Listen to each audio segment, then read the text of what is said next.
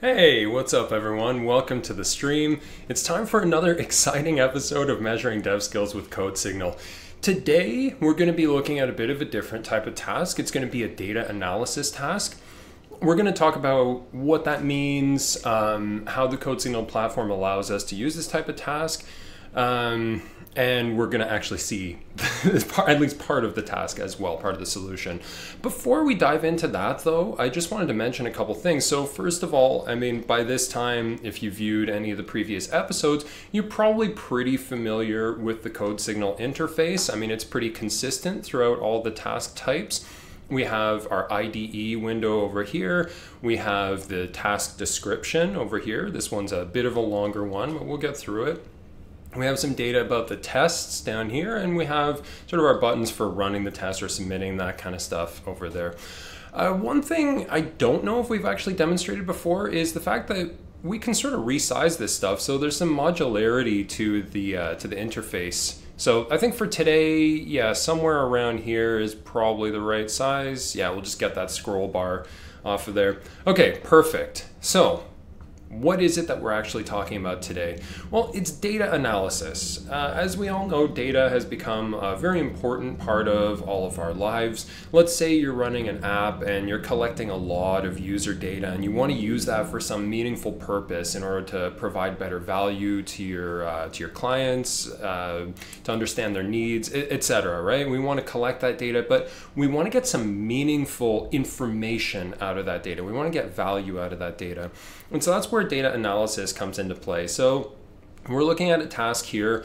This is sort of meant to simulate a real world experience, much like many of these CodeSignal interview tasks, right? We don't want something that's just like use Dexter's algorithm or something like that that's not going to be relevant to the actual responsibilities of the job that we're trying to screen or interview for.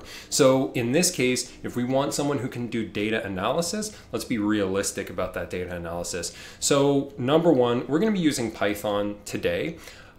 We'll get into the details in just a second, but looking at what's been provided here, we've got a .json and a .csv. These are really common file types for a lot of data that we might be collecting. Maybe we're grabbing something from an API or something like that, right? The main thing is that we're getting data in this form and we want to perform an analysis on it. Specifically, I mean, data.json has a number of fields over here. We can sort of see what these are all about over here.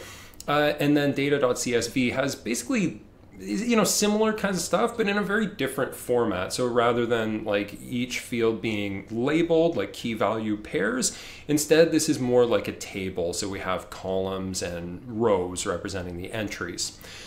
Okay, in terms of what we actually want to do in this task, we want to find out which day of the week has the lowest mean overdue value, and then we want to output it to the console. So basically, these two files have information that's sort of they have things in common, right? So we can sort of think of like the ID here and the ID here as being representative of each other. It's like a foreign key kind of situation. So these pieces of data sort of correspond to each other. We're going to have to find a way to merge them. Now we've done stuff like that before when it comes to dealing with databases, but we haven't actually done this using JSON or CSV or the kinds of files that we would normally expect for this data analysis kind of stuff. So we're looking at an example down here.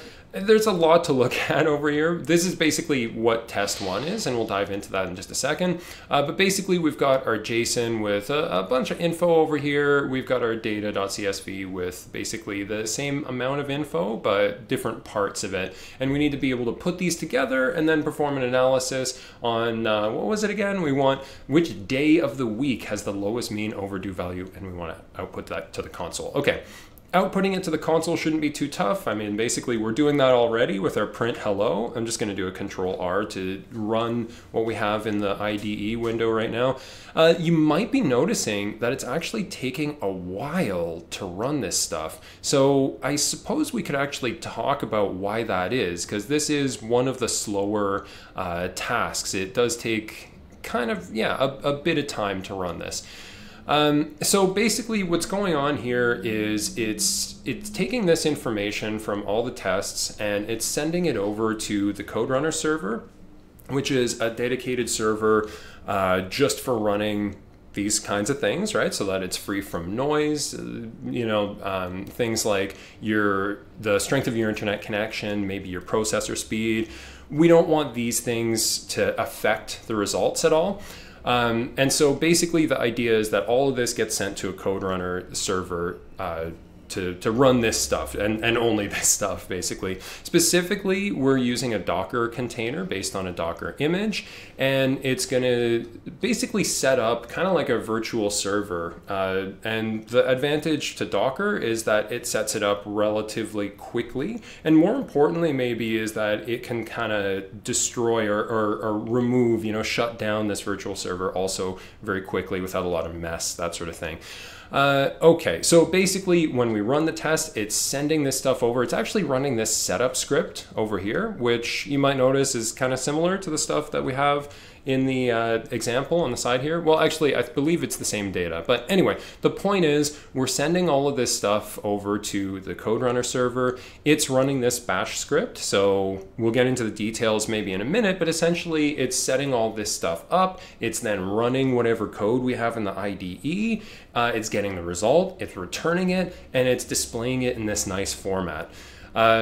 It would be nicer if we had check marks over here, but I mean, we have to get the right answer here. So right now we're just printing hello. What we expect to be printed is the day of the week that has the lowest mean overdue value. And then this other part, which I guess we didn't really talk about, which is that based on the X and Y values from data.csv, we want to find the one that's closest to the mean location of all the data.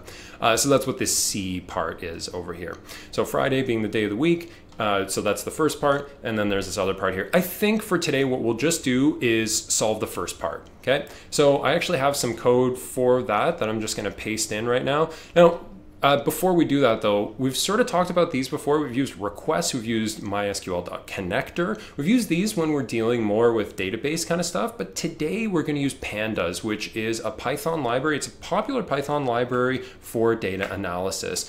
Python is typically like a pretty popular language used in academia, but increasingly we're starting to see it used in industry as well. So I'm going to go ahead and run the tests on this, and while that's running, because we did notice it took a while last time, we'll talk about the code just a little bit over here. So days is basically just all the days of the week, Monday, Tuesday, Wednesday, Thursday, etc.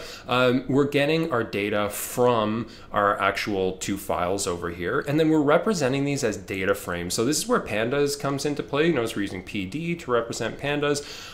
It has a bunch of built-in functions that allow us to do an analysis on these things, and we basically represent all of this using data frames. We're going to merge these two data frames. We're basically just setting up which indices here. So set index ID, and then index call is 0 over here. So that's allowing them to know what they should be merging together. So like this ID here and this ID here, or more like this ID here and then this ID over here. So it's matching them up together. Like for example, this first one has an ID of 1. It would match that up with this one, put it together in a big table. We could actually print that table if we wanted to, but I mean, it seems like it's working. We're getting the value, so hopefully you trust what you're seeing here. From there, we're using a lot of built-ins that come with pandas, so things like .day of week, right, which is nice and convenient. It allows us to take some stuff from this format right here, which is not as easy to tell what the day of the week is in this format, and we can just use this very simple built-in function, this method, to give us the actual weekday. From there, we're using a lot of other built-ins to and pandas built in specifically in order to give us information about, well, what we're actually looking for, right? So we want to group by weekday, we want to take the mean, we want to take the index of the minimum one, and that's what we want to then print out from our days array over here. So we just have like an array that's Monday, Tuesday, Wednesday, etc. And we're just using the index of that. We're printing it out. So that's where we got this Friday thing from. So something we're noticing here is there's a lot of tools here, a lot of real data analysis tools that we're able to use within the IDE because we're able to import Panda, some real tools, right? It seems like we are getting the right answer, or at least part of the right answer. We would need to actually implement the other part to get this, but I'll leave that as an exercise to the viewer, I guess. The main thing I wanted to talk about is you might be looking at this and thinking, okay, so we've got this bash script. It's kind of clearing out the DevOps folder, and then it's recreating it just in case there was anything in there already. It's creating all of this stuff. So within our files, it's creating a data.json file, it's creating a data.csv file, and then it's basically putting this stuff in the data.json, and it's putting this stuff in the data.csv. You might look at that and think, well, you've got all this information right here. Why wouldn't you just feed this in the form of like a test? Why wouldn't you just give us the information like directly? You know, we have it all here. It seems a little silly to be like creating a new file and then having us access that file. But if we didn't do it that way, it wouldn't really be mirroring the actual data analysis process that we would see in real life. So the point is, we want to make this as realistic as possible for our candidates so that they're actually demonstrating the skills that they would need to be using on the job. So if that means going into a JSON file, going into a CSV file, using pandas, doing some data analysis on this stuff, so be it. And we want to simulate that as accurately as possible. So hopefully that gives you an idea of the kind of data analysis tasks that are available on the CodeSignal platform.